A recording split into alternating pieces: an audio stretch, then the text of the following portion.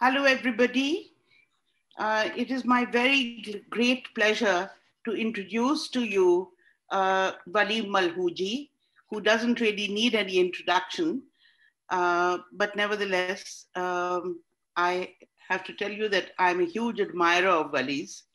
He is an artist, a curator who lives in London, but he has worked in many locations in Europe and in the Middle East and in South Asia as well.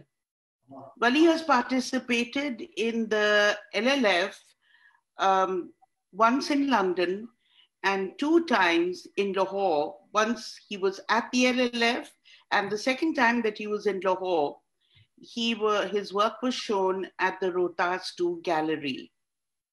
He also lectured at the National College of Arts to a packed audience of students and teachers and artists and faculty. And we had a very, very lively discussion. And that's where we became friends. So, Wali, you left Iran as a teenager. What were the circumstances that made you leave Iran? Hello, everyone. Yes, I left Iran as a late teenager. I finished school in Tehran. And after finishing school, a few weeks after graduating from school, we were immediately drafted into the army. It was during the Iran-Iraq war. And I think the Ministry of Education, as a matter of course, would just send the addresses of all the graduates to the Interior Ministry or something like that. Anyway, there was a military truck that came to visit us at home. And I had a nanny who told them that I wasn't in. So send them away. And then they came back 2 or 3 more times, and there wasn't really a chance to keep saying that I was away. So basically people in my age group, in my generation, we had 2 choices, either to go underground at that point or get drafted into the army. So I actually went and enlisted, and I was drafted and I went to the barracks. Now, then there's a long story that follows, but essentially I'm one of the very lucky people who managed after a while of this military service engagement to get an exemption so that I didn't go to war, because really most people of my generation, a lot of people in my generation perished in war. So continually one lives with this guilt that one wasn't killed. And then I applied for a passport to come to the UK. And that was a very interesting experience itself, because after the establishment of Khomeini's government, the borders were closed. So for the first 4 years, I remember after the revolution, the borders were closed. The universities were shut down. So movement and thought became really the places where control had to be applied. Whilst the project was being established, the project of the Islamic Republic was being established, which has a long story in itself. And actually the projects I work through are very embedded in all of this experience. But when they lifted the bar on travel, all Iranian passports had already been annulled. So you had to actually go through the system and apply for a passport and then be granted permission. So anyway, another long story, and I was able to get that passport and then come out of the country. But this was also the time of really heightened repression that was being imposed after 1 or maybe 2 years of really liberal environment, politically liberal environments, where political parties have been active, and young people like me at school, we were already drafted into all sorts of political parties. And I was quite engaged politically as a young member of the school pupils movement of the Communist Party. But by that time, parties like that had literally been annulled, if not already sort of damaged through massive executions, etc. So we were kind of left to make our own decisions. And what had been announced was that you either turn yourself in which case we register you, rather like the Nazi times where the Jews were originally asked to just register. And then we don't have any problems with you, or or if we arrest you, then you need to deal with the course of events thereafter. So we were left to make our own decisions. I lost contact with all my sort of friends at that time, and comrades, if you like, and I still don't know what's happened to about 90% of the people I knew at that time. So these are the conditions I left Iran. I came to the UK straight after that. And how have you been back to Iran after that? Yes, I did go back very regularly. My family lived there, and I went back very regularly. And there were highs and lows, because then more members of the family left Iran. Then we lost our home base in Tehran. So the severance, over the years has been widened. The gap has been widened. Mm-hmm. But also what's very interesting is that the Iranian circumstances has continually produced layers and generations of exiles. So I would say out of the 8 million people who live outside of Iran today, you really have an entire cross-section of Iranian society. Most people who are leaving Iran today are really pretty destitute. They come from sometimes very rural areas. And I was talking to somebody who's a human rights lawyer and deals with Iranian refugees, of which there are now many in Turkey and Greece. A very sizable proportion of them, of the refugees, are from Iran, who was saying that their work has proved to them that for some of these people, Iranian people, Tehran is very alien.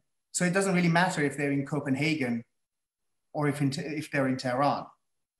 The real, economic refugees who are leaving the country with very little education, very little skill, and really hoping that they will have some kind of a compassionate state to take care of them. So being outside of Iran is now very interesting. The diaspora is very interesting because it's layered with all kinds of Iranian experiences. Well, really, I want you to tell us more about how you established the archaeology of the final decade and why you did that and what inspired you to do that. And I know that it's a multi-layered project. It's a highly complex project, and it has been stretching out over many years. And we have been talking about this in our multiple conversations. But at one level, it's a cultural history. At another level, it is a performative space.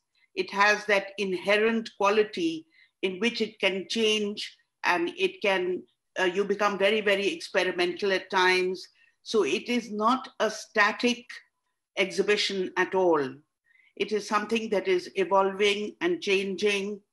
It is also a space for introspection. It is a space for research and for imagining.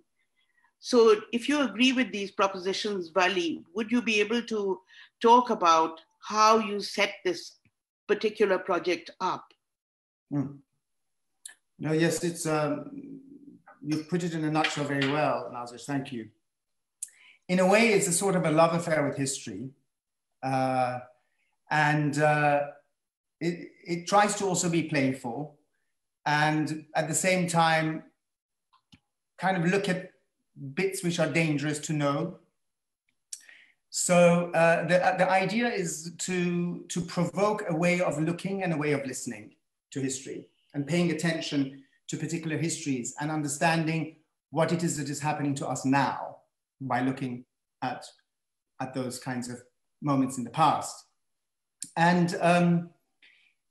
for me, it's re-embodying certain experiences, especially in a condition that I feel, especially with the Iranian experiences, history is so disembodied now. What's become interesting is that more people around the world are, I think, let's say, coming to understand this experience, as more societies in the world don't understand what's happening and how has the world around them changed so much. Even the COVID-19 has set about so many crises in the way states deal with their peoples. Almost everywhere in the world, there's been some kind of crisis as to how the state has dealt with its people. And these gaps become really interesting areas to investigate. What I decided in my project was that curating is really a very good space for history. And if we can bear to look at some of the things that we've already closed and put away from our past, we may be able to, let's say, release some knowledge and subvert, in a way, subvert our own understanding of how it is that we've arrived at what we are. So I think it could be this subverting consciousness and subverting our conscious knowledge. It could be rewarding, I think. And it would lead to things that we need to know. So in some ways, it becomes really radical, what I'm doing. What I realized very early on is that these haunted sites that I was interested in worried a lot of people, even institutions and patrons. They sort of kept away from it. Of course, most of them weren't very commercial. So that didn't help, especially with the Iranian situation, where it doesn't make sense if it doesn't make money. But also, it just became clear that there was an unease about opening some of these Pandora's boxes. And so a kind of psychoanalytically inflected process in my own head, having trained in psychoanalysis, kind of equated it with releasing repressed material. And it really became an interest in history from below, in allowing the history to be told from the point of view of the defeated, and not from the point of view of the victor. In a way, memorializing the silences, the spaces that have been decapitated and silenced. So it really became an archaeology of erasures and of silences. So I think that it would be quite interesting if we could have a look at some of the images that you have put together as part of this archive. And for me, it becomes like almost like an allegory. And when you say that you want to talk about the voice of those who are defeated or who are silenced or who have been erased in a sense, then we need to look at some of the things that you have put together, and perhaps we can keep on discussing how things have evolved as you've gone along. Mm. Because how can an artwork achieve so much is really a very major question. Mm. And and in that sense, I think it's very exciting because it's actually quite open-ended as well. Mm. And yes, it has these allegorical proportions, and yet it's metaphorical. And so all of these are happening at the same time. So I think perhaps we should start looking at some of these images and then talk more about the traumas that are embedded in the entire project in its entirety. Well, yeah, and it's actually probably useful because it's been such a hot situation in the UK right now, thinking about the statue of Edward Colston that was thrown into the water. This became really interesting for me from my archaeology of the final decade point of view, because it was a radical act. And my position was that whether we condone it or not, it seems to me to be begging to be realized as a moment when history from below erupts to the surface. And it may be ugly to some people, but it's happened now. And what is interesting is that with the plaque that had been on the statue, memorializing the man and his legacy as a philanthropist, of course, there was some kind of omission. And the omission, the factual oversight, was that he was also involved in a certain kind of trade in human beings, etc., and ownership of his slaves, etc. So this oversight became quite symbolic, and that was all what the row was about. And the conversation, the dialogue wasn't working. It remained the statue on the plinth and nothing added to the plinth. So it led to this outburst. But what is also interesting is to then think about making and unmaking of monuments, and why cities, why populations need to live under the shadows of politically or economically powerful men at all. Is that art really? Is that public art? Or is the function of that sculpture really about imposition of power and hegemonic power from above, a story from above? So these are the ways I work with Maritology. It's like to take. So you are talking about, yeah. talking about the power that emerges from below. Yes. And although that it is the voices have been silenced, but they really are extremely powerful. And you have to give voice to those forces. Just as a little discussion, what do you think of Mark Quinn's statue that he's put up of this, Black Lives Matter, with this female woman with her hand raised? And what do you think of that? Well, I haven't seen it, but I've read about it and seen pictures of it. And I've also read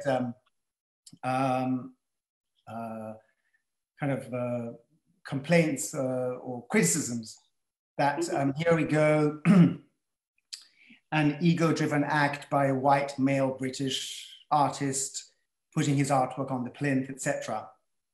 I think from my position, these kind of conversations really need to basically detach themselves from the persons, the egos, but also in a way from the questions of race. And that's why I raise the question of living under the shadows of powerful men, usually men, because they're usually all men. Do you think Khomeini's statue will ever be pulled down? Actually, well, his pictures are everywhere, considering that Islam doesn't really agree with the reproduction of a male, but we have it in our country very much. But that's the problem. In fact, it seems to be very much a kind of 18th century onwards European proposition for urban space to fill it, rather like the height of imperial Rome, to fill it with powerful men, if we look. And I think in cultures like ours, we didn't have it. It's a 20th century notion to have Reza Shah or Mohammad Reza Shah's statues in our countries as a kind of symbol and a symbol of a unified country and a unified state with a head of state. So these sculptures are not really meant to elevate the senses or enlighten the thought. And for me, they're not art anyway. So taking a man down and putting a woman up, in a way, taking a man down and putting a woman up, even if she represents the voice of the silenced, is somehow within the same discourse. So I'm not that interested in it. I'd rather public art was commissioned from artists. And in fact, England has very little public art commissioned from real artists, which functions art. A lot of memorializations go up in a city like London, for example. Memorialization of war, even now when they're talking about memorializing doctors and nurses who fought COVID. I'm not sure who's making it, but somebody's making it.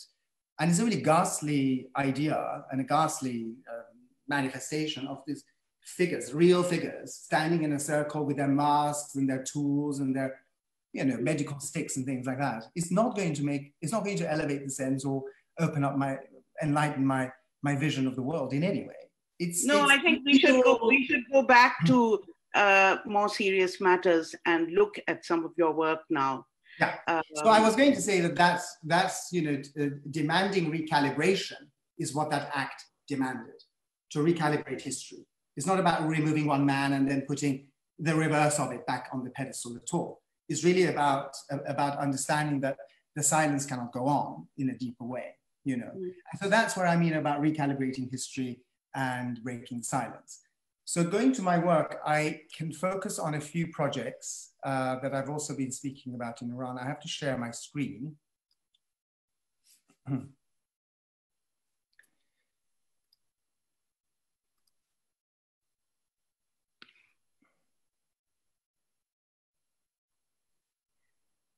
Is it shared?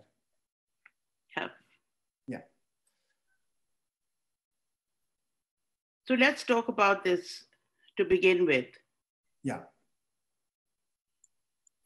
So sometimes when I lecture, I have this title, Militating Through the Conjured Archive. The notion is that I've been focusing on an art object and beginning to realize that the object can tell us more than the object itself. And that excavating the object, which is already a haunted object. Why is it a haunted object? Because I've been focusing on areas of culture that have been banned, that have been censored, that have been removed from circulation. And usually they've been condemned because there was a reason for them to be condemned. Somebody somewhere, some political force, social force, ideological force wanted to condemn them. But if we excavate the object, we can memorialize it, if you like, and put it on a pedestal and put it in a glass case and put it in the museum, but it's not quite the same as excavating around it, around the conditions. So I say conjured archive because I decide to put things together in order to narrate a particular story that I want to tell. Two of the projects that I focused on early on, it's about 10 years now, I've been working on them. One is excavating the landscape of a festival of performance that happened in Iran from 1967 to 1977 called Shiraz Persepolis, the Festival of Arts Shiraz Persepolis. And another project revolved around a very fantastic series of portraits taken by a documentary photographer called Kaveh Golestan of prostitutes who resided and worked in the red light district of Tehran, which was a very specific area designated for that kind of activity. And those images, one of each, represent those projects. Now I can give us a little whiz tour of, this is just an explanation of how the Archaeology of Final Decade wishes to unearth sites of disappearance and write histories of and for the defeated, which we've talked about. And also how the curated projects in this way believe that the debris of these histories summon the audience as witness in the now, and in order to demand some kind of redistribution of justice, so that we recalibrate and rethink history, very much like the issue of the Black Lives Matter. That's why I wanted to bring it up, because it's very palpable and it's very now. And I think this notion of the audience as witness is very important, because what I'm trying to do with curating these projects is to imagine us today as the audience of those spaces. It's not about it's not a historical survey of something that happened in the past, but is about evincing affect and thought today in us, as if we are the audiences of those events.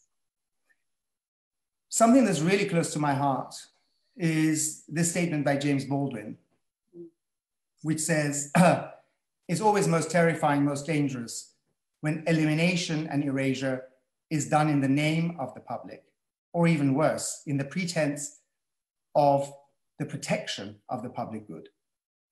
This is really, for me, really important, because again and again in spaces like Iran, the notion of removing art, human beings, ideas is really always couched in this notion that it's for the public good that we do that. And this, I always keep that very close to myself. And here is a little slideshow of the kind of events that happened at the festival, which brought together cultures from all around the world in 1967. Is very much embedded in that moment of the awakening of the global South, of non-aligned movements, ideas of of solidarity amongst the countries of Asia and Africa, especially Pan-Africanism, Pan-Asianism, and Pan-Africanism, of course, is very, very important at that moment. So the festival invites artists from all over the world and doesn't exclude Europeans, whether Eastern Europeans or Eastern Europeans under communist countries, or Western Europeans and Americans, and doesn't kind of believe in a standoff of cultures or in a kind of colonizer standing against the decolonized, but rather imagines a universalist moment where equalization amongst cultures is possible through art, especially through music, especially through drama. And for doing that, they invite very specific people. So they, in a way, tap into a very sophisticated network of artists who are working around the world, from Japan to America via India and Uganda, and really all over the planet, who are all interested in the same sort of euphoric, why I call it the euphoria of transnational togetherness, who are really interested in a kind of equalization of cultures through art. And the avant-garde in the West are specifically interested in coming and mingling with artists from Asia and Africa. For example, Merce Cunningham cancelled projects in order specifically to be there, in order to be in the same space as Sardono from Indonesia or Shantarao from India. And the festival had a mission really to equalize and raise the so-called third world, which they really powerfully called the third world at the time, on an equal footing and an equal platform with the so-called advanced cultures, and dismantle the hegemonies of European power vis-a-vis art. Vali, was this open to the general public, or was it an elite audience? It was open to general public. It had, I think in 1974, I found some records that said 40,000 people visited it. Mm-hmm. So 40,000 people couldn't be elite. Of course, like any cultural project on an international scale like that, you would have the elite arriving on the opening night, etc. Mm-hmm. What happened, in fact, the notion of, and the festival itself, in fact, is primarily hinged on the non-elite, in the sense that the curating of the projects equalizes a ney player, a flute player in the Nile Valley, the shepherds who play the flute in the Nile Valley, with Ravi Shankar. Okay. Or Ravi Shankar, yes. So the ideas that they tap into are the ideas of returning to the essence of rhythm. And the essence of rhythm, they believe, is decipherable by all man, all humankind. There isn't really that difference. So elitism is really not part of the rhetoric of the festival. In fact, after the second year, they dismantled the notion of a prize, because they thought even within the festival, there should be no hierarchy of giving prizes. But if you I think we should move on, because this is so fascinating that we could carry on forever, but we have to keep looking at our clock. So I want to make a correlation with what happened also in 1966 in Africa, which was the first World Festival of Negro Arts. And so 67 was Shiraz, and 66 was the one-off in Africa. And this sentence, you see, this is very much also in line with what we're talking about here. Art was never an end in itself, but a means by which the human spirit is lifted to ever higher planes of consciousness, by William Greaves. So I wanted to play a little bit of this as well, because it's very, well, this is actually a bit of the festival.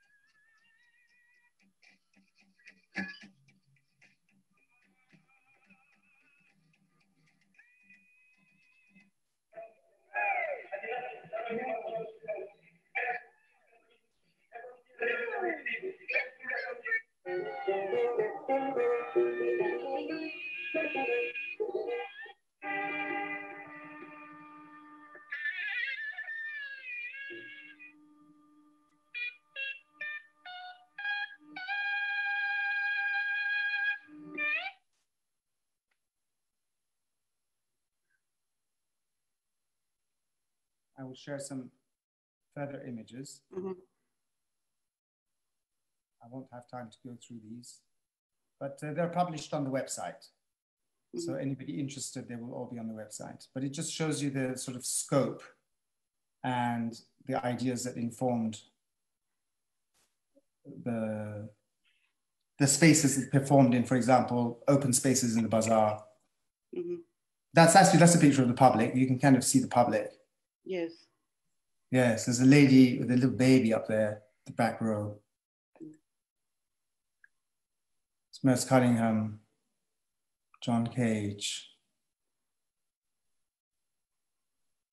From Senegal, quite strong. From Uganda, very strong. From Nigeria, Yoruba tribal stories.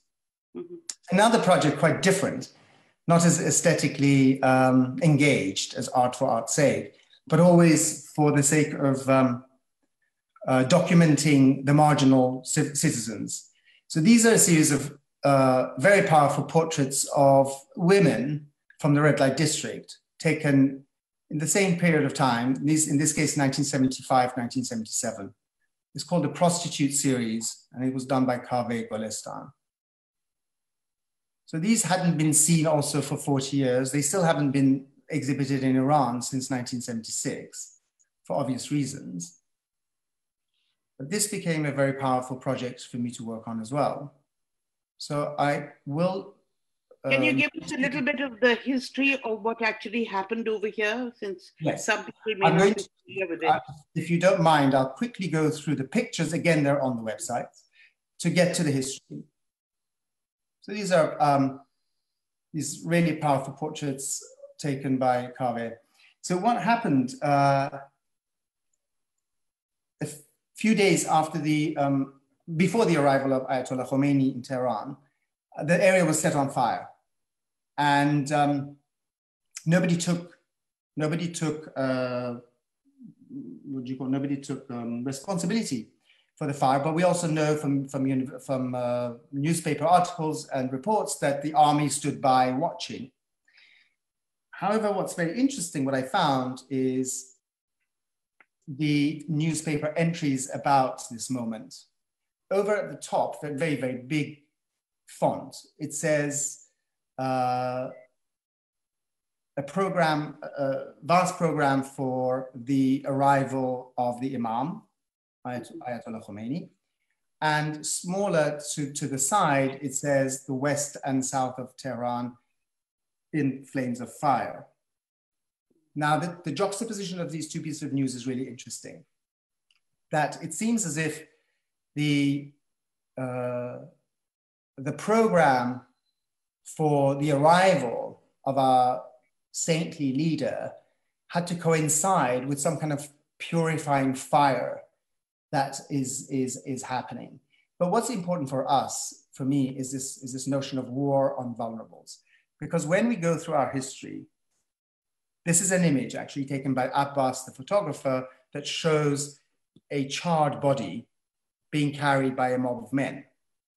I mean, a lot has been said. I've said a lot about all these things because, of course, the men were the people who frequented the area. The men were the people who set fire on it in some kind of act of purification and absolving themselves. The men are carrying the charred body of a presumed prostitute here.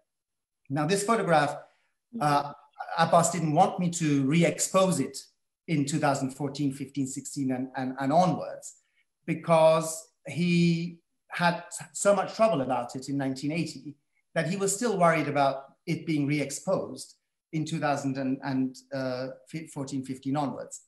The other piece of information that I excavated as part of my sociological archaeology was this newspaper that is from the 12th of July, 1979, that talks about 3 women and 4 men being executed. You see the double little portraits dark in the center of the newspaper, and those are 2 pictures of the 7 people being executed.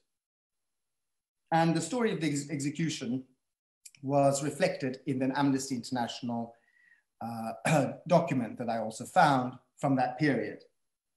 Now, this became really significant because the execution of those prostitutes marked really the initiation of systemic execution of women in modern Iran. Because prior to 1979, I have documentation of 2 and now possibly 3 cases of execution of women in the 20th century in Iran. But post 1979, we of course have thousands, because now Iran has one of the highest levels of execution anywhere in the world. It is not one of the, it is the highest per capita. China is always excluded through Amnesty International reports because somehow we're not sure how accurate our information is about what happens in China. But if China is excluded, Amnesty International says that in 2016, 87% of executions around the world happened in 4 countries. Both of us are included, in Iraq, Saudi Arabia, Iran, and Pakistan. I mean, that's really gruesome, that 87% of executions around the world, but if we exclude China from the global community, happens in these 4 countries. So, but what is interesting here is the prostitute, the marginal citizen, is targeted, the stigmatized marginal citizen for whose rights very few people, including very few intellectuals, were prepared to stand up, becomes the target, the vulnerable target, the easy target for the initiation of a regime of terror.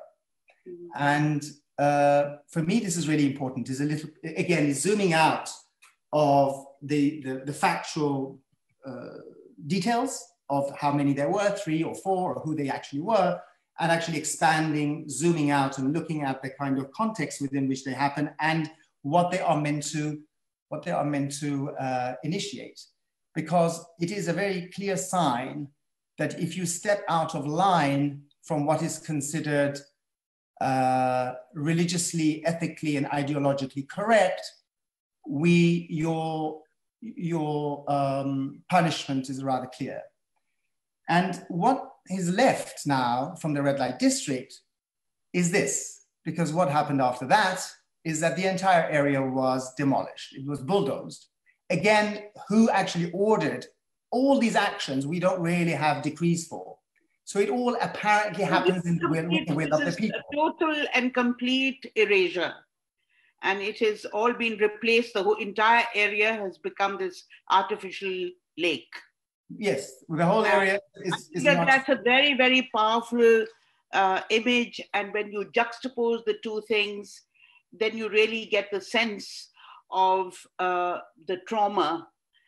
And I think we need to just talk about that just a little bit, about trauma and about the erasure. And we also want to talk about the role of the intelligentsia in Iran to these events that have taken place for many in their living memories. And what have they done about it?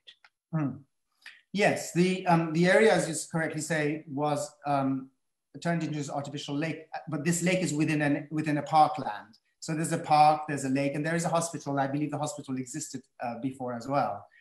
And yes, it's erased. I use the terms deterritorialized, and then, but because it's important to understand that regimes that erase in that sense, they never leave the scars visible. They re-territorialize. So for me, the park and the lake are an act of re-territorialization.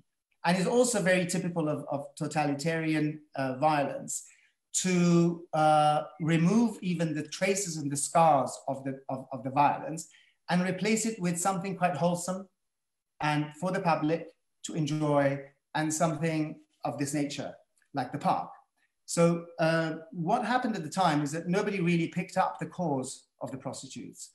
And it became, they became kind of collateral damages. It was the will of the people. And this will of the people has obviously, of course, always been used as a tool. And what I see today when I look back is that violence in places like Iran and in any other society where violence is part and parcel of the political project is mostly delegated down to the citizens. So the genocidal side, the genocidal aspect of the project of the Islamic Republic is in fact pitting the citizen against the citizen, which is played out incredibly well here because it was done by people with their own will, etc. And it was all cleansed and given back to the people in a much better way as a part. So can I respond to I'm sorry, I'm hurrying you along, yeah. But could you respond to the question of the role of the intelligentsia towards all these things, that they may have been erased, they may have been replaced, they may have been, as you say, deterritorialized and reinvented.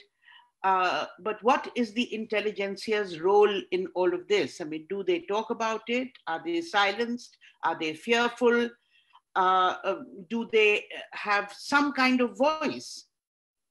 Well, or have they absolved themselves of that responsibility? I mean, that is also possible. yes, I think it's very difficult to have blanket statements about intelligentsia or blanket statements about every event that's happened. But the nature of trauma requires you to, first of all, the nature of violence and aggression has very, very obvious effects in society at large, which is that it expects obedience. And when it's sustained with violence and when it's sustained over time, that is what happens. And that is what has happened in Iran. And one is compassionate to what has happened because life and survival depends on that sort of thing. But obedience, tolerance, conformity, and at some level, complicity become the strategies through which individuals and societies as collectives have to operate. This is not just a case of Iran. And to break that, Naji, is what is very difficult. To break through that is the breaking the silence. My projects are about looking at how systemically these violences are connected. The violence on one citizen effectively means violence on citizenship.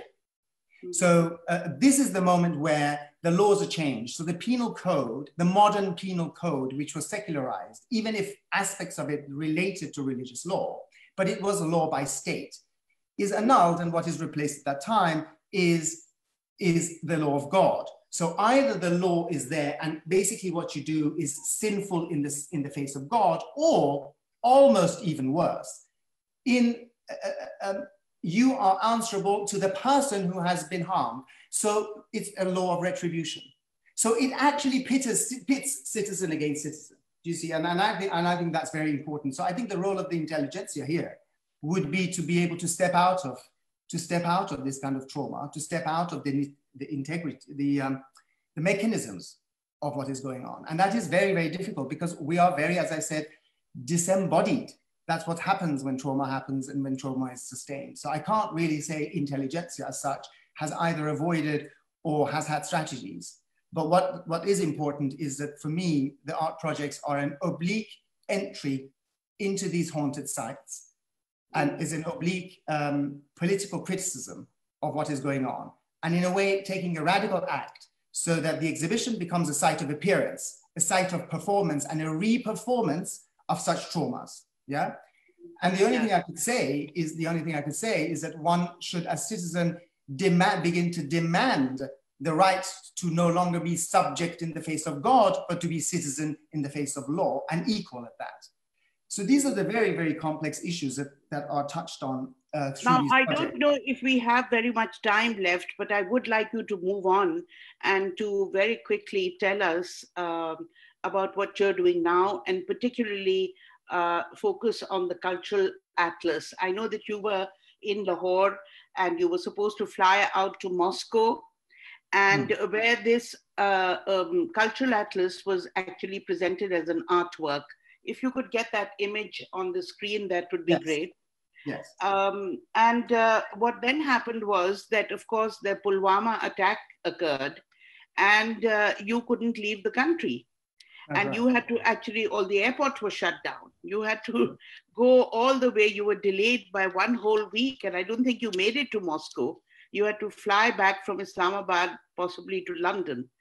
Yes. But this particular artwork, if you could just tell us very quickly as to what this is about, because I think that this is actually a kind of an extension of the ideas and the projects that you have been working on earlier. And yes. It's a far, far bigger project, actually. That's right. So if you like, if the Red Light District project, brings about radical rethinking about citizenship in Iran, this project has come out of the festival. And if I come through halfway towards the end of this atlas here, it may be a bit blurry. This is the Festival of Art Persepolis, and you can see all these different links to different individuals, different concepts, and different events. But the idea here, it's been shown in Moscow. This is the English version, and that's the Russian version. It was a 30-meter wall, and it was presented at the same time as a very fantastic retrospective of Rashid Arain's. And as these institutions open up to other histories and they want to bring into the canon other artists, they also invited my cultural atlas to be a part of it. Now, what we look at in the cultural atlas is a kind of intersection of art, modernism, and emancipation, effectively. At one end, I've sort of started in the late 18th century, 19th century, very much in the subcontinent, in the world of India, effectively, with Lalon Fakir, a thinker, philosopher, and then later on Tagore, who's familiar to everyone.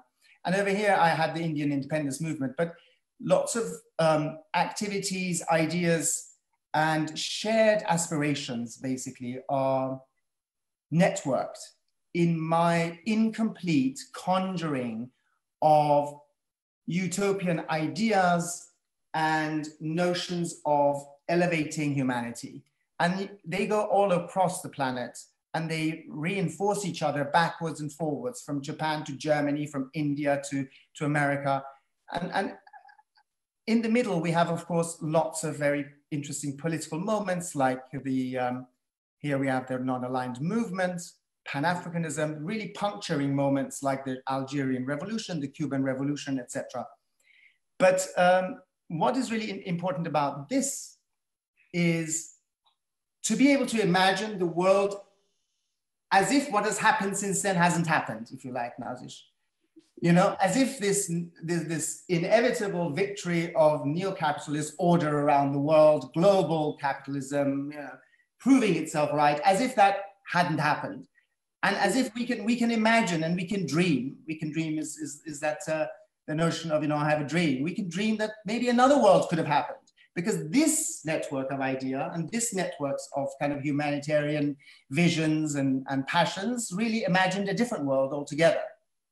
And so the cultural atlas becomes a conjuring of those attitudes for us to be able to reattach to them, you know, to claim them. It's a kind of act of defiance, like all of these projects become effectively an act of defiance, and the audience is implicated as witness, to kind of witness what could have been, or what we're allowed to know, which we don't know, or what we're allowed to dream of. So can we quickly talk about Baalbek and your fascination with Baalbek and the work that you did over there? Yes, the Baalbek project. Take the cultural atlas to Baalbek? No, the Baalbek project was a very huge historical exhibition about Baalbek, which is 10,000 years of history. Yeah. And, but in it, I'm just going to show you one thing, which is very linked to this archaeology of the final decade. So part of it, in the end of the exhibition, I had this absolute passion to produce this map, which is called the Battle of Baalbek. And there are two Baalbeks. The Baalbek, which is the Roman ruins, that has been built on top of much more ancient religious sites that have existed there over the century, over the millennia.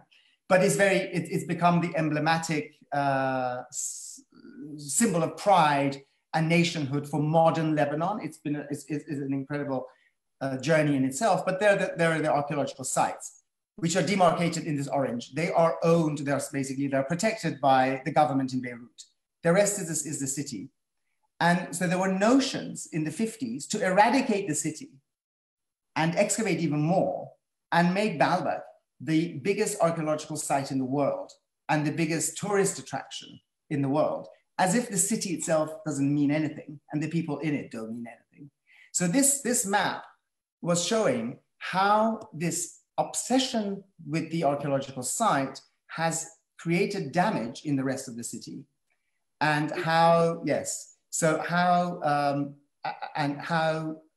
roads which have been built in order to access this part has damaged the other parts, the other real life of the city.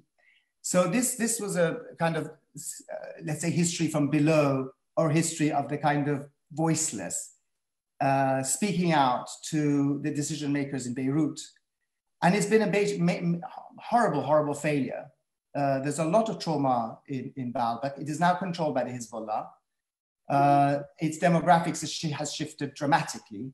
The other minorities, religious minorities, have left, and economically suffered a lot. And there were like 6 or 7 checkpoints, just the hour and 15-minute drive from Beirut to Baalbek, where everybody's checked, you know. So it's a very, very aggravated site of lots of sense of cost. Is this a project and a site and a city that you're going to be, it's one of those things that you will be working on? It's an ongoing process, or is it something that you have actually brought out, completed, and made it part of your other sort of wider concerns?